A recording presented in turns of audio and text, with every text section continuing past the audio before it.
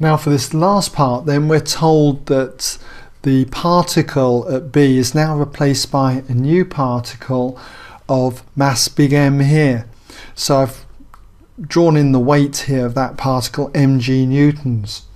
And we're also told that the string will break if the tension exceeds 2 mg root 13. And so if the string doesn't break, we've got to show that big M is less than or equal to 5/2 multiplied by small m. So if it doesn't break, that tension must be less than or equal to 2 mg root 13. So to solve something like this, to prove this result, what we need to do is again take moments about A, because it will not include the force on this hinge here, R newtons. And if we take moments about A, get an equation, we can say or rearrange it for the tension T, and then say that that tension T has to be less than or equal to this value here. And if we rearrange that inequality, we should find that we end up with M being less than or equal to 5/2m.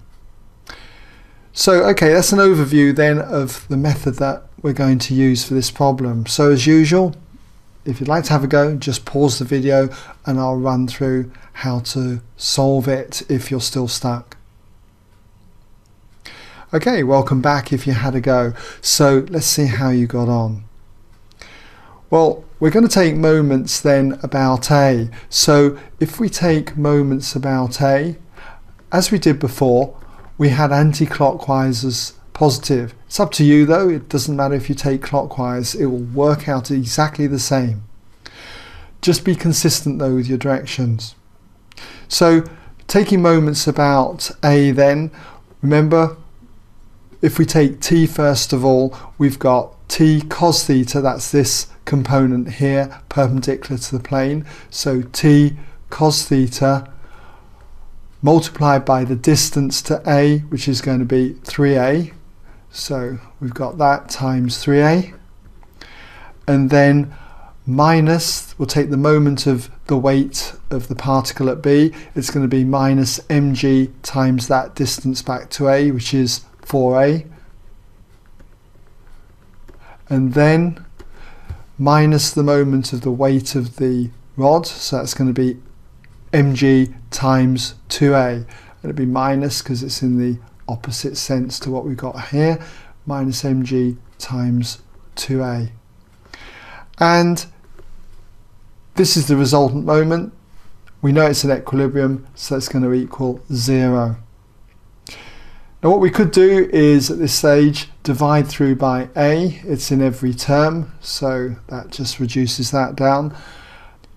So if we tidy this up, we've got T times 3, which is 3T, times the cosine of theta. Cosine of theta, remember, is adjacent over hypotenuse, so that's going to be 2 over the square root of 13.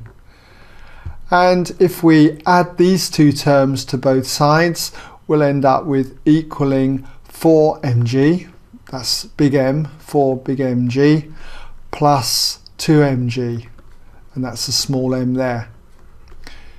Now you could divide through by 2, it's in each term, that will thin this out a little, so we've got that. And what else could we do? Well, I think we could times both sides by root 13 and divide by 3, and that will give us T. So therefore we have T equals root 13 over 3 multiplied by what we have on the right here, 2 big M G plus M G there. Okay, little m G. Now we know that this quantity, okay, has to be less than or equal to 2 mg root 13. So we know that therefore if we just put root 13 over 3, we'll copy this all out again, 2 big mg plus little m g, that has got to be less than or equal to 2 mg root 13. Now there's a root 13 in each of these two terms, so we can cancel that out. Okay, and so if we multiply it now through by the 3, it leaves us with 2mg, big M there, plus the little mg is less than or equal to 6mg if we times this by 3. Take mg from both sides and that leaves you with 2 big M g is less than or equal to 6mg minus an mg, so that's 5mg. Again, the g's cancel here. There's a lot of cancelling, isn't there, between all the terms. I suppose you could leave it to the very end, but might as well do that at these stages, I think. But we're there now because if we divide both sides by 2, you end up with m being less than or equal to 5 over 2 m. The result we had to show. Alright, so I hope that's given you some idea then how to go about that. Alright.